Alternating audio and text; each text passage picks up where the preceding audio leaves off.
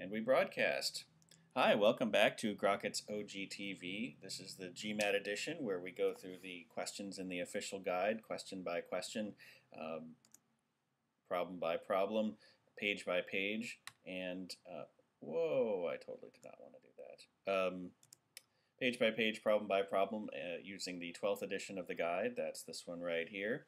My name's Jim Jacobson, and I will be your tutor this evening or morning, depending on what time it is for you right now. And without further ado, let's get started. Last time we left off with question number 77 on page 163. So page 163, question 77 has some answer choices, as do they all. 3, 4, 6, 7, 8. 3, 4, 6, 7, 8. So there are 4 more women than men on Centerville's Board of Education. If there are 10 members on the board, how many are women? So we know that the women plus the men equals 10 members on the board, and there are 10 more women than there are men. So if W equals the women, which remember is the variable that we're solving for, and there are 4 more women, then if we subtract 4 from the number of women, we get the number of men. We could have done this the other way around, where we, because they expressed in the problem the idea that there were 4 more women, we could have made M the men and made M plus 4 the women. But since W is the variable that the question is actually solving for, when possible, you can set up these problems so that you will solve for the thing you're interested in automatically, with just a little adjustment in your thinking by going to W minus 4 instead of M plus 4. Anyway, we now have, we have a way of substituting in this value here, the value for men, into the value for M in our original equation. So we get W plus, so that's the women, plus W minus 4, that's the men, equals 10. So then that's 2W minus 4 equals 10. 2W equals 14, and W equals 7, which of course was what the question is asking, is how many women are on their Board of Education. Answer choice D. Note that if we had initially solved for men, which is the way the problem is set up a little bit for us to do, we would have come up with answer choice A, which is our trap answer there. If we did not then convert from M to M plus 4 to get the women, to get the 7, we would have chosen A, and we would have been sad. So anyway, that's it for question number 77. On to number 78, still on page 163.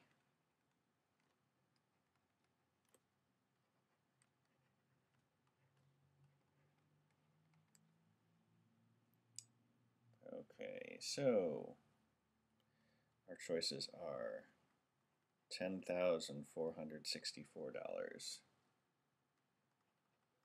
$864, $816, a flat $800, and then $480. So Leona bought a 1-year, $10,000 certificate of deposit that paid interest at an annual rate of 8% compounded semi-annually. What was the total amount of interest paid on this certificate at maturity? Important formula for the GMAT, and you really do just have to commit this one to memory if you haven't already, is that the amount of interest is equal to the amount of principal, P, and this is for compounded interest,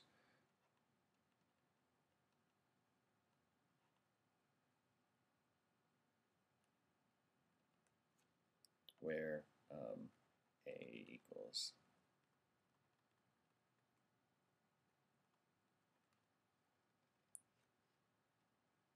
or, well, not the interest, but the new amount.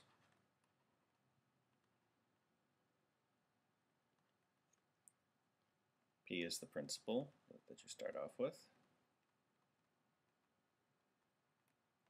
So R is the annual interest rate.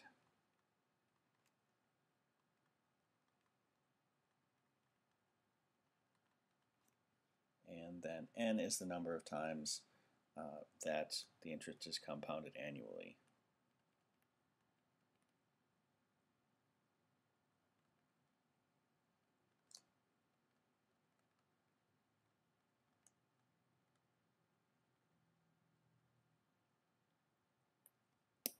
So we are given all this information in our actual problem, except for A, which is what we're solving for. So we know that her principal was a $10,000 CD. The comma in there to make it clear. Times 1, the 1 stays the same. The rate is the annual interest rate, which was 8%. Come on, there we go. N, the number of times that interest is compounded annually. So if something is compounded semi-annually, it is compounded every half year. So it is compounded twice per year. And then that number again appears here. And then the time, it was only over the course of a 1-year CD. So N is 2 and T is 1. So we can simplify this a little bit. A equals still that 10,000. 1 plus 0.08 divided by 2 is simply 0.04. And then that's going to be squared. A equals still 10,000. 1.04 quantity squared. You know, if you square 1.04, you get, so it'd be 10,000 times 1.0816. So you would just multiply 1. If you can't do it in your head, it'd be 1.04 times 1.04, and you'd multiply them together, blah, blah, blah, blah, blah.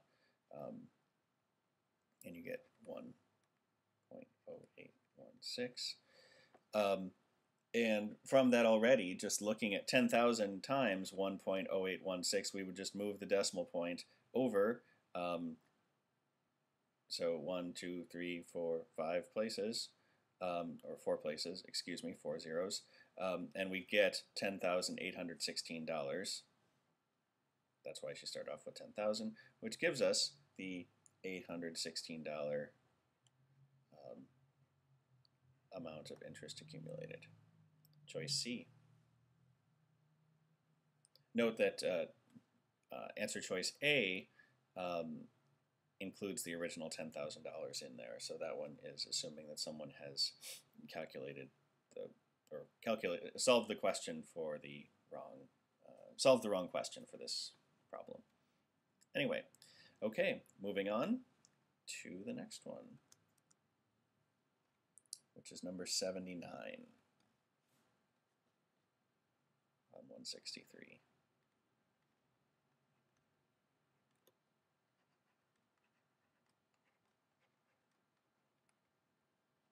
So we have 840.0, 84.0, 8.4, 0.84. I detect a trend in our answer choices, 0.084. So it seems pretty clear that no matter what, we're actually that the answer that the question is assuming we're going to be able to figure out that something is going to equal 84, which is comforting because in theory, anyway, we wouldn't even have to do the math on this one. We would just need to figure out basically what power of 10, because all of these are just different powers of 10. So, you know, this is 84, you know, times 10 to the second. This is 84 times 10 to the first. This is 84 times 10 to the first. This is 84 times 10 to the 0. You know, 84 times 10 to the, anyway, you get the idea. They're all different powers of 10. So let's take a look at this problem. So we have 0 0.00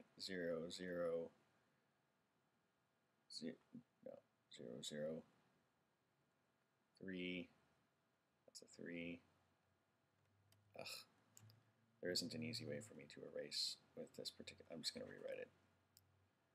0.0036 times 2.8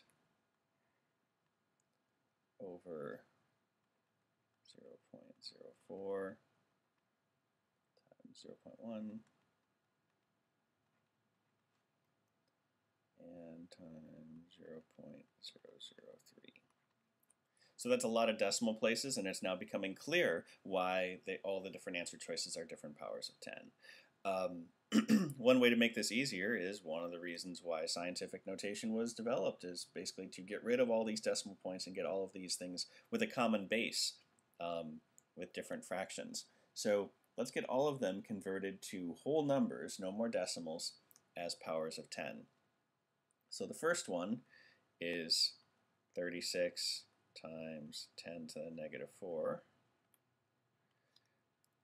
The second one is 28 times 10 to the negative 1.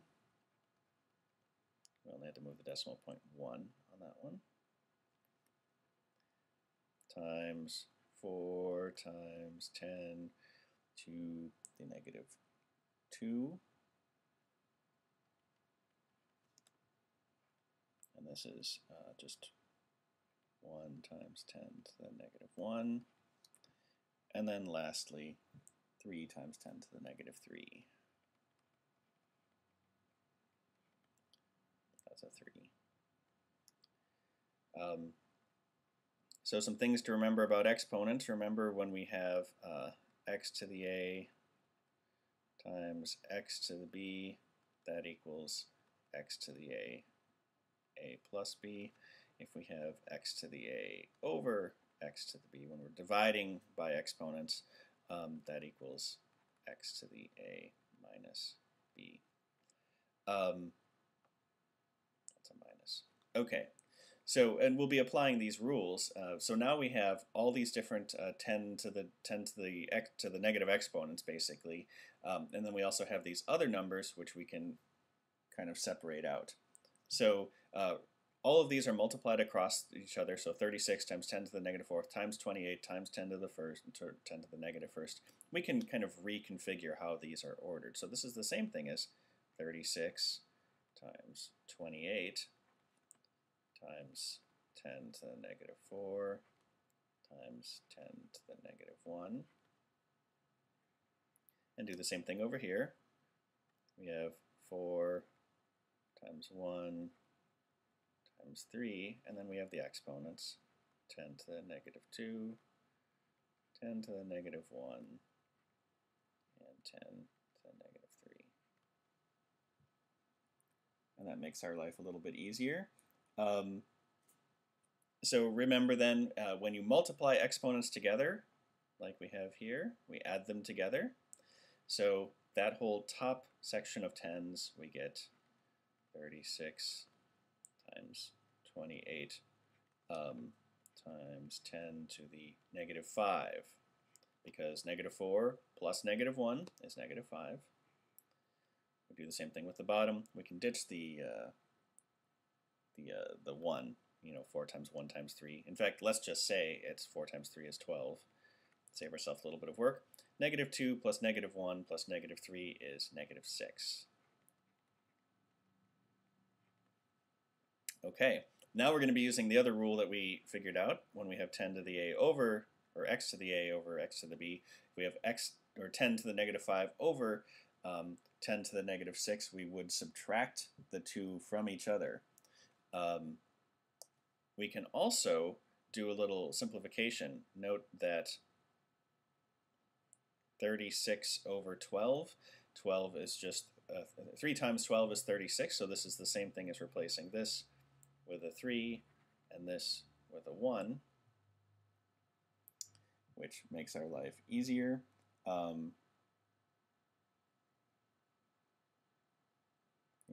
So then we are left with just the, wait, I did something wrong here.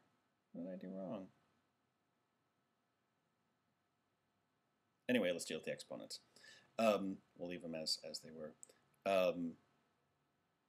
So when we subtract them, this would actually be the -5 times -6, or not times, -5 minus -6, because when we divide exponents by each other, I'm going to rewrite that out. -5 minus -6 is the same thing as -5 plus 6. So whatever it is, this is going to equal something times 10 to the first. Oh no, I did this right. I don't know what I was. Anyway, so that simplified, the numerator simplified to 3 times 28 times 10 to the first power. 3 times 28 ends up equaling 84, like we couldn't have guessed that. 84 times 10 to the first is the same thing as 840, which is answer choice A. My moment of confusion was because when I canceled out the 36 and the 12, you know, and rewrote the 3 up here and the 1 down here, I sort of just ignored that I just written the 3, and I thought, hey, this doesn't come out to be 28 times 10 to the first. I just totally ignored the 3 I had just written. So no, that was 100% right. We can simplify this part of the fraction here. 3 times 28, 84 times 10 to the first. So comfort with scientific notation is very important. Apparently, comfort with simplifying fractions is also important, because I just got myself confused and second-guessed myself in my own problem on my own broadcast. So yeah, that's, I guess, the lesson here. The takeaway is that this can happen to anybody. If you second-guess yourself, just go back through your work and make sure you're doing it right. Onward. So question number 80. Whoops. 163, question 80.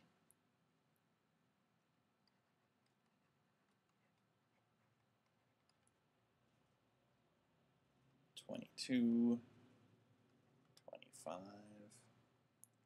28, 32, and 56.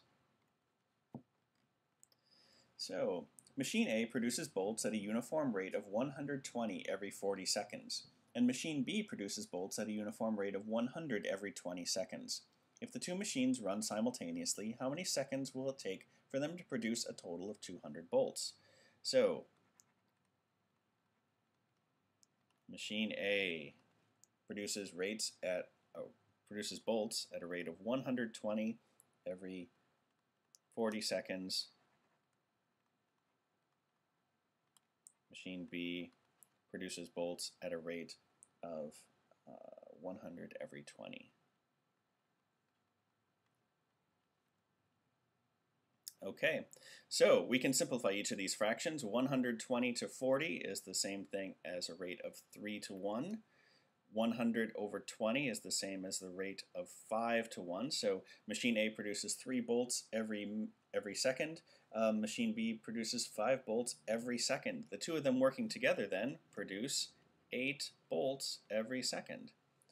How many seconds will it take for them to produce 200 bolts? We just divide 200 bolts divided by 8 bolts per second.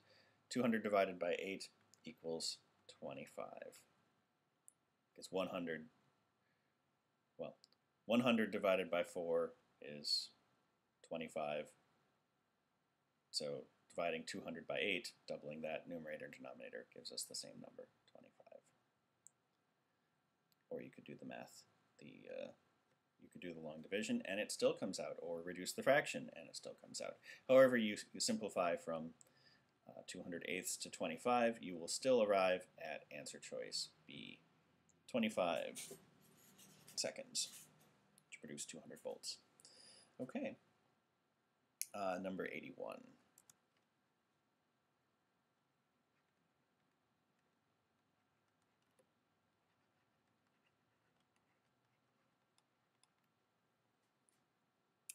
Okay, 12.0, 12.1, 12.2, 3 and 12.4. So, data for a certain biology experiment are given in the table above. If the amount of bacteria present increased by the same factor during each of the 2 3-hour periods shown, how many grams of bacteria were present at 4 o'clock p.m.? So I guess I probably should reproduce elements of this. So the first one, we're at 10 grams. Then the second time we're at X grams. And then finally we end up at 14.4 grams.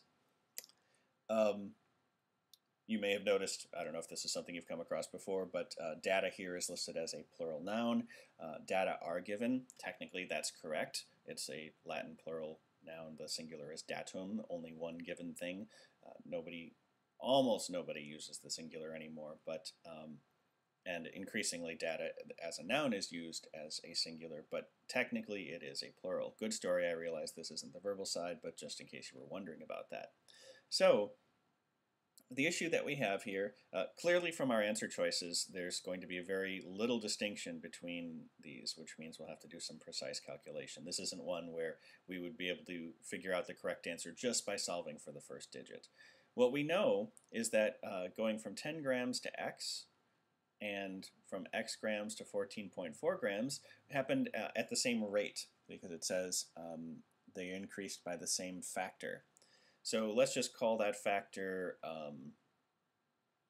let's just call it y, since we already have x. So 10, our initial starting grams, so y equals the factor, the mysterious constant factor that the bacteria increase. So 10 times that factor of y gives us x grams. And in turn, that same factor, x times y, gets us 14.4 grams in the end. Now, since we actually, let's just write those as actual equations. The first equation is that initial 10 grams times our growth factor of y gave us a value of x. And we also know that x times y, that x grams times our y growth factor, gave us 14.4. But here, right here in this first equation, we have a value we can substitute into the second equation. If we know that x equals 10y, then we can say 10y times y, using our second equation, equals 14.4, which is pretty cool. 10y squared equals 14.4. Let's divide both sides by 10. Y squared equals 1.44. And with this one, it really helps to know, it is very, very helpful to know the squares of numbers. I would say ideally through 15. It really helps to know that 12 squared equals 144, because then it's very much clearer that y equals 1.2. So of course the question was not what the factor is, but we need to know how many grams were actually present at point x. So really we were solving for x, and in theory I could have taken this equation, divided both sides by 10, and have a substitute value for y. Your mileage may vary. I just chose to do that because I would rather deal with numbers rather than fractions, because we have to undo the fractions anyway. So we just need to multiply 10 times that growth factor that is no longer mysterious of 1.2. 10 times 1.2 gives us 12, because we just moved the decimal point over, which is answer choice A.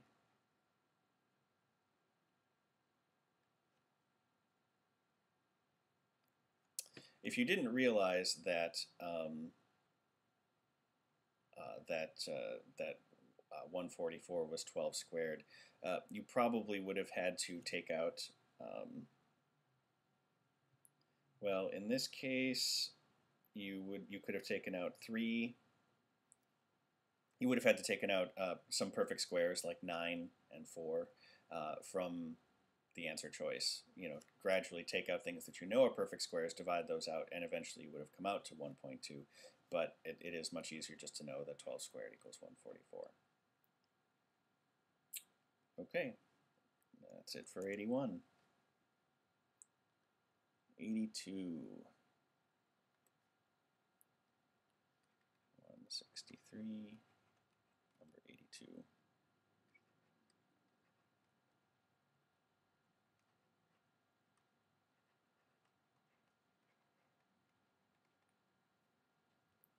Some complicated answer choices. N times n plus 1 times n minus 4 n times n plus 2 times n minus 1.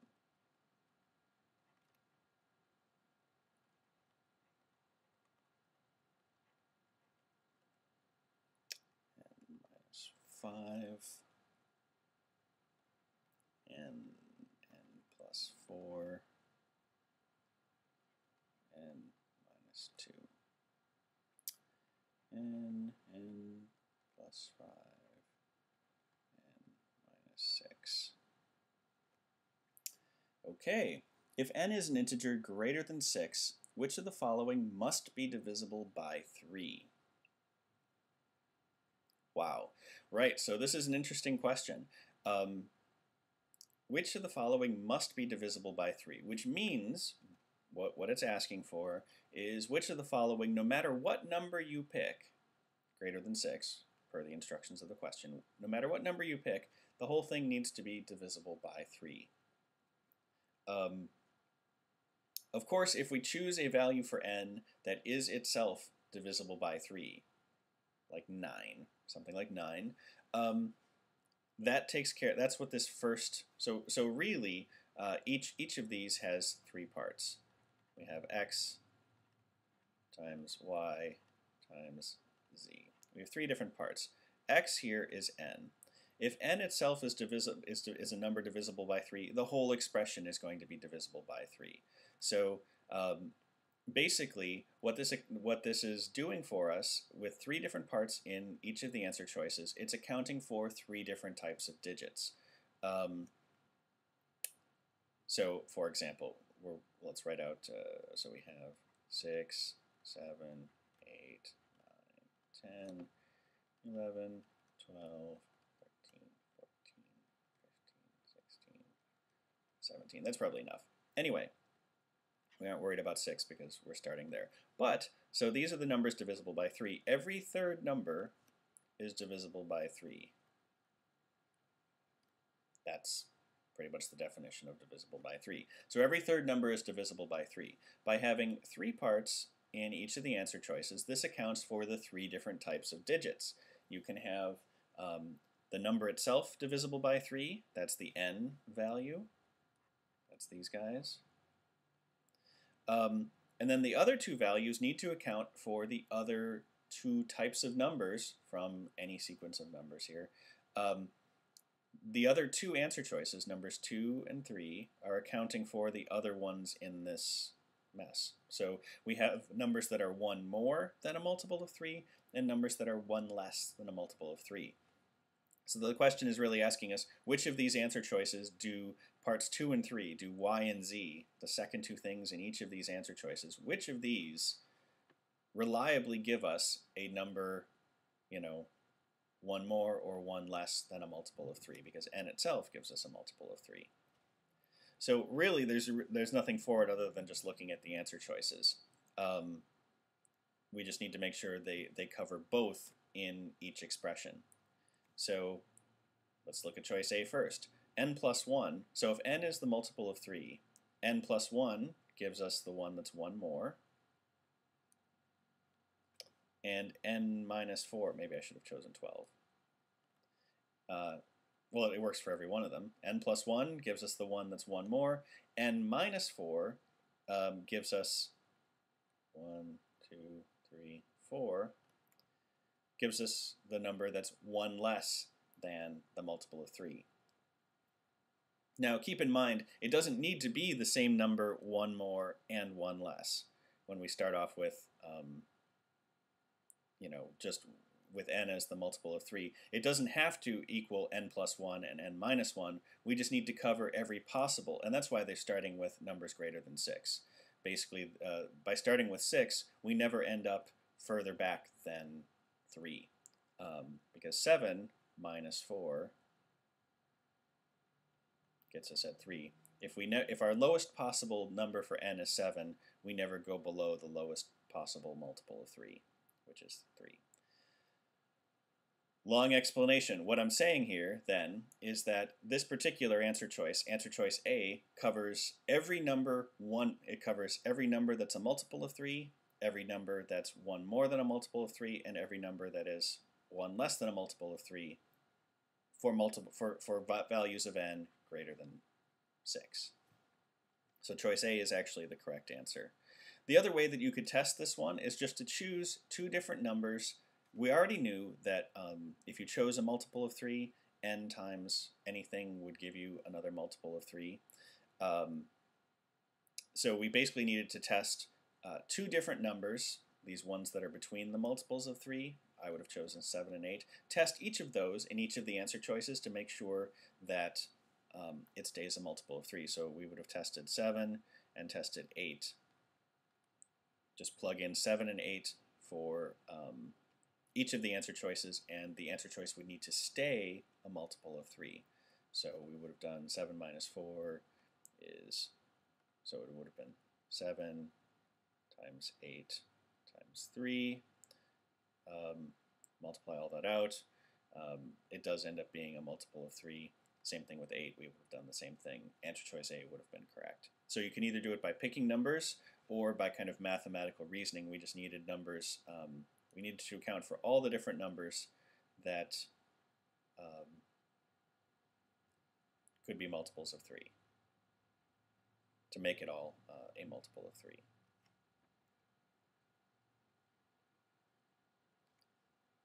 Just in case that wasn't clear, I kind of want to just say this one more time. We were assuming that if we choose, when I was doing this stuff going back 4, we were assuming that we were choosing a number that was not a multiple of 3, because if we chose a multiple of 3, it would be n. But let's just use that sequence, 10, 11, 12, 13, 14, 15. Let's choose a number like 13. N plus 1 does not get us to a multiple of 3. N minus 4 does get us to a multiple of 3. If we had chosen 11 as our number, n minus 4 does not get us a multiple of 3, but n plus 1 does. So this is set up so that no matter what number we pick, one of these three things makes the whole thing a multiple of 3. Okay, that's enough for this question. I've had enough of question number 82, and I have a feeling you have too. Last one on page 163.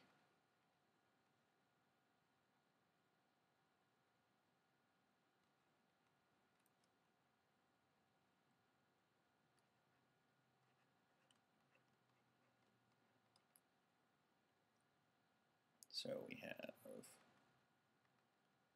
$3, $3.75, $4.50, $5, and last but not least, that's a $5.50.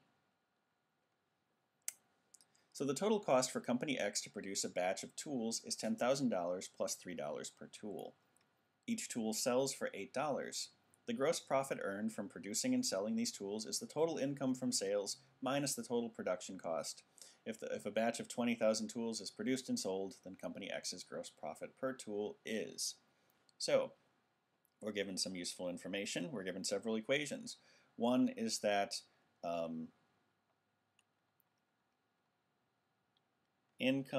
total income minus production cost divided by the number of units produced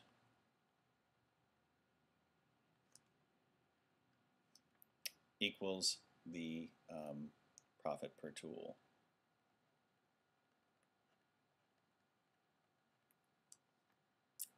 Okay.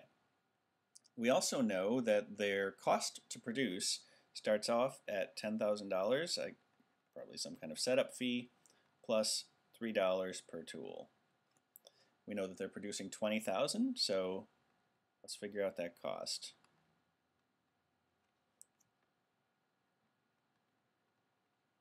$10,000 plus $3 per tool at 20,000 tools equals this total of $70,000.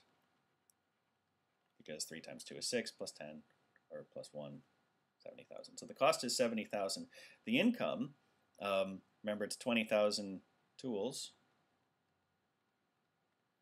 times $8 per tool.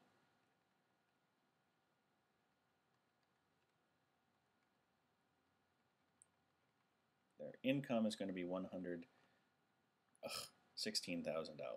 No, 160. I was right the first time. 160,000. Let's rewrite that out.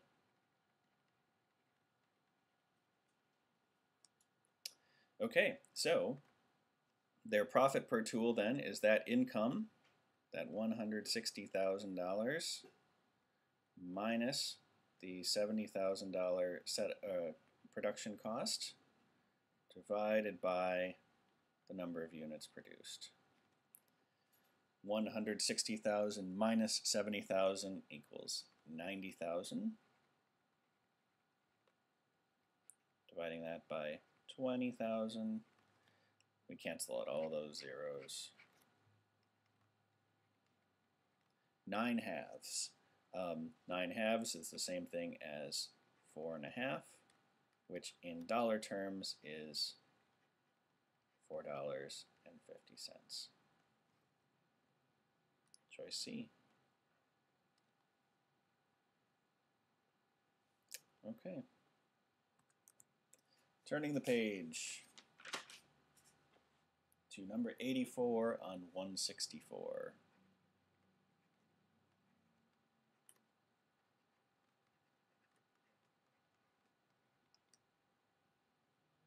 Let's see, 3Q over 200.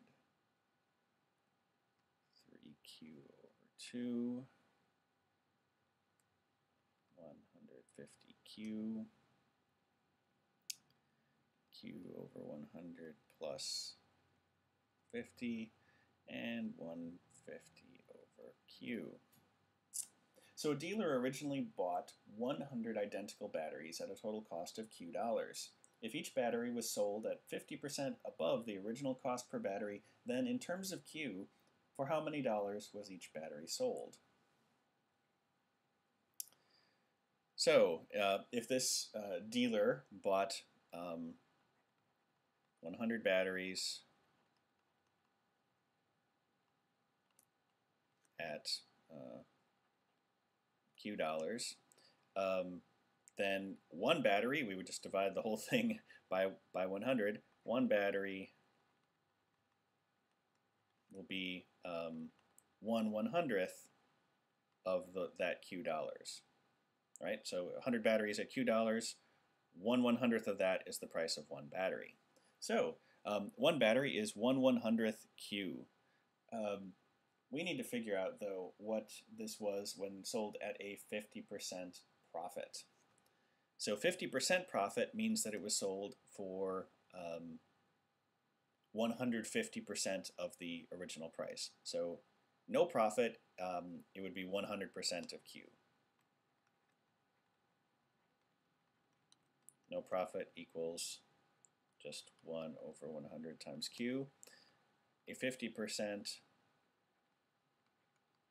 profit would be 1.5 times 1/100th of Q. Converting it in terms of fractions, 1.5 is the same thing as 3 halves. So 50% profit is 3 halves times 1 over 100 times Q, which is really Q over 1. It's a Q, trust me. So we can just multiply across. 3 times 1 times Q equals 3Q. 2 times 100 times 1 is 200. 3Q over 200 is the price, or the profit, or the sale price at a 50% profit for these batteries that this dealer is selling and buying. Choice A is the correct answer. You can see some similarities with some of the incorrect answers. This one is just kind of assuming that we didn't actually divide by 100. I'm not sure where some of these other ones get. I think the 50 is coming from the idea of a 50%, that it would be a 50% cost, or that this one's 150% of just the value of Q, which is the price of 100 batteries. This is 100 batteries rather than just the one. Anyway, moving on. Number 85. 164.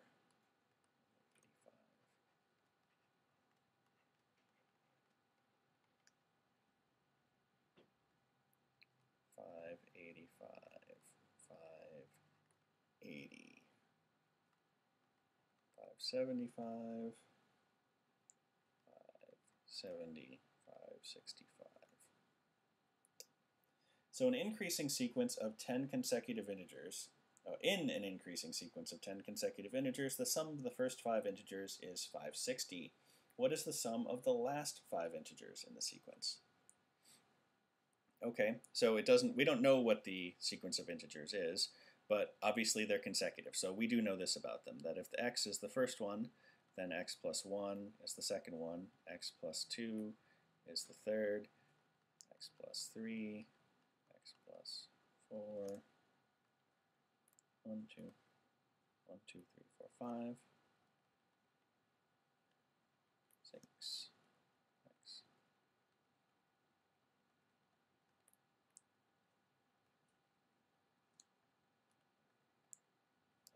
X plus 8, x plus 9. So those are our 10 consecutive digits, each of them adding 1. We know that the sum of the first 5 is 560. So x plus 1 plus x plus 2 plus x plus 3 plus x plus 4. So this is really the same thing as 5x, because there are 5 x's in there. 4 plus 3 plus 2 plus 1 is 10. So 5x plus 10 equals 560. 5x equals 550. So x equals 11. Of course, we're not actually solving for x in this question. We need to know what's the sum of the last 5 integers in the sequence. So one of the ways we can just kind of save ourselves some work, we could just, physically add up 16, 17, 18, 19, and 20. We could also say x plus 5 is 5 more than x. X plus 6 is 5 more than x plus 1. X plus 7 is 5 more than x plus 2. Basically, each of these is 5 more than its counterpart on the other side of the divide here. And so the total for the first half was 560. We would just need to add 25 more onto that total. So 560 plus 25 equals 585, which is the correct answer. Answer choice A, which you still would have gotten if you had added up, 16, 17, 18, 19 from there. 12, 13, 14, yeah, 16 through 20. So either way, it gets you the right answer. It wouldn't have taken that long to add them up mechanically, but it does still help to do shortcuts whenever you can. Choice A is correct. Number 86.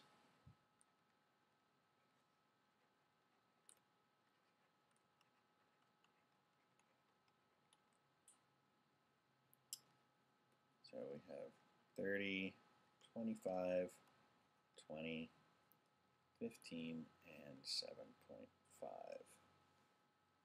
Machine A produces 100 parts twice as fast as Machine B does. Machine B produces 100 parts in 40 minutes. If each machine produces parts at a constant rate, how many parts does Machine A produce in 6 minutes? So we have Machine A and Machine B. We find out machine B's rate right from the problem. 100 parts in 40 minutes. 100 parts every 40 minutes. We find out from the problem that machine B produces 100 parts twice as fast as machine B does. So it produces 100 parts in half the time. It could have also just been, 200 parts in 40 minutes, but it's 100 parts in 20 minutes. It amounts to the same thing. But the problem, strictly speaking, does say that it produces 100 parts twice as fast. We have no reason not to mess with it. In general, 100 is actually a very easy number to work with, so we'll leave it as it is. We're trying to figure out how many parts machine A produces in 6 minutes, so we first need to figure out its parts per minute. 100 over 20 is the same thing as 5 parts every minute, which is great. 5 parts every minute. How many is that in 6 minutes? 6 times 5 equals 30 parts in 6 minutes. 30 is what we were after there, which is answer choice A. Straightforward. Okay, number 87.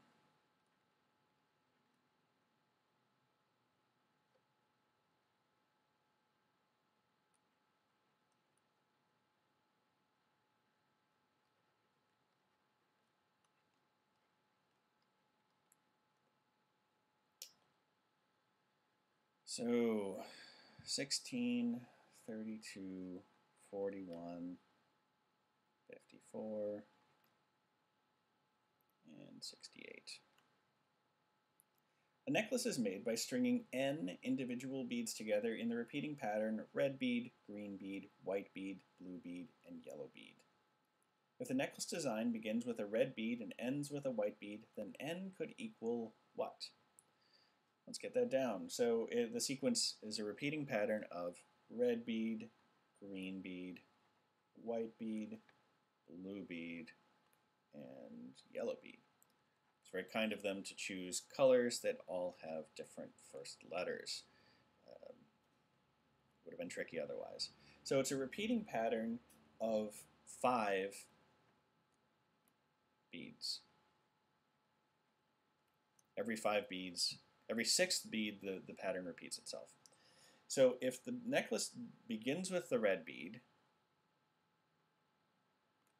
and ends with a white bead, then the number of beads, n individual beads together in a pattern, the number could equal what?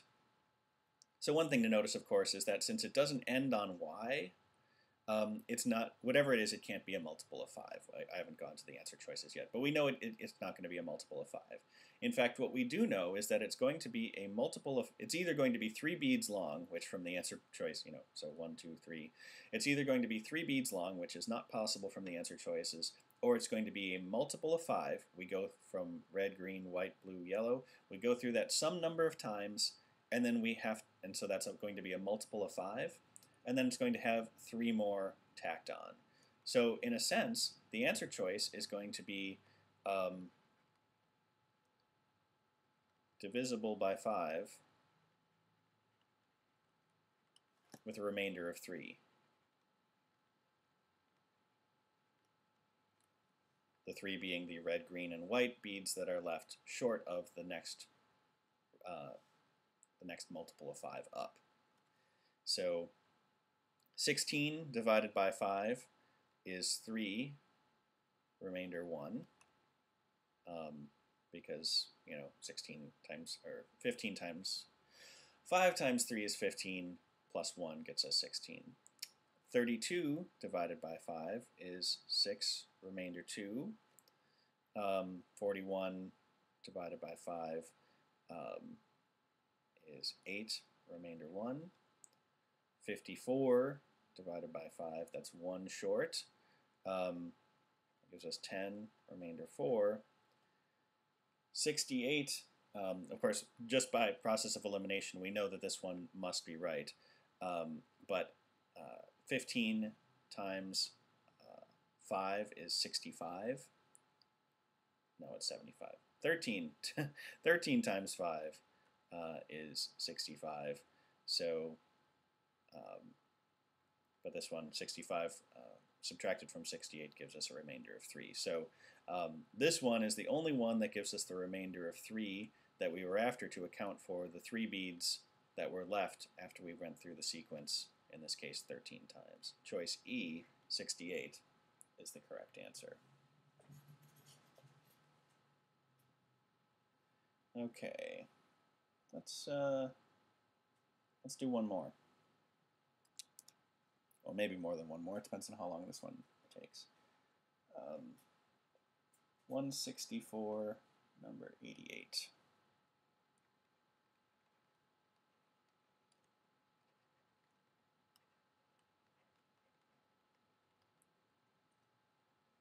Okay, 9, 3, 7/3, 1, and 1/3.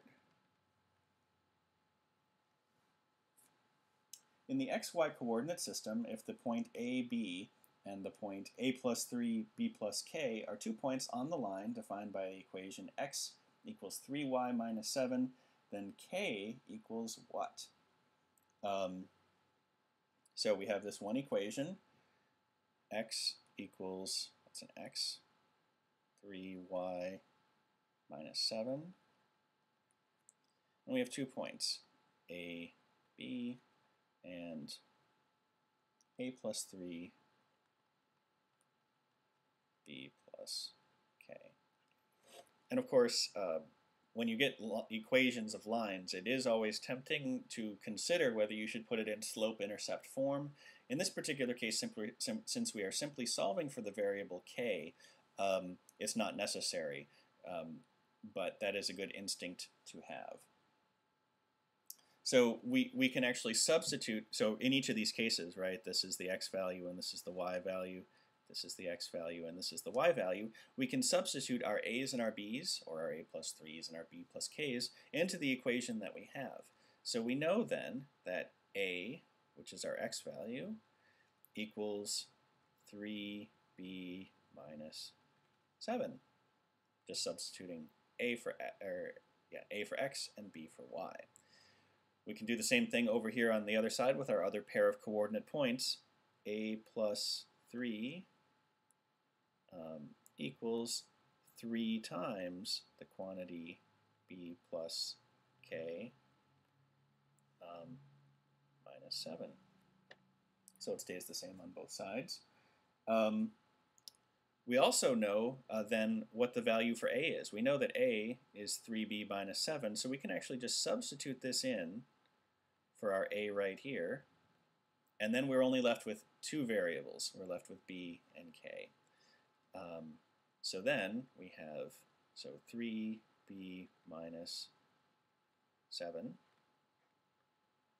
plus 3 equals, and I'm going to go ahead and multiply this out, 3b plus 3k minus 7. So 3b minus 4 is 3b minus 7 plus 3 gives us 3b minus 4 equals 3b plus 3k minus 7. You may notice that we can actually subtract out the 3b expressions here. We will do so, cross these out. We get 3k minus 7 equals negative 4. We can add 7 to both sides. 3k equals 3, so k equals 1. Answer choice D, the simplest looking one.